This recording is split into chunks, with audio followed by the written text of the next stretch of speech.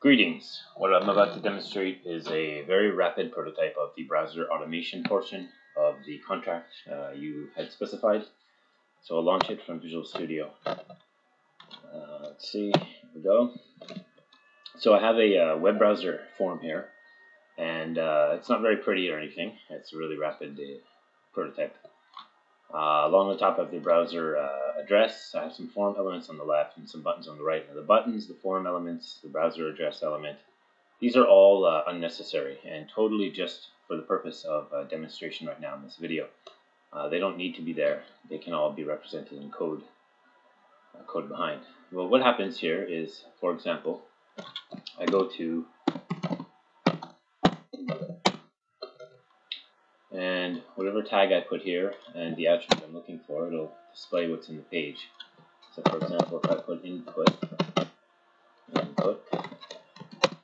these are the inputs on the page. So this one I happen to know is this bar here. So what I can do now that I have it, I can select it and I can say whatever, and have that input into the field, and then I can look at the form on the page that has to be submitted, which is this one.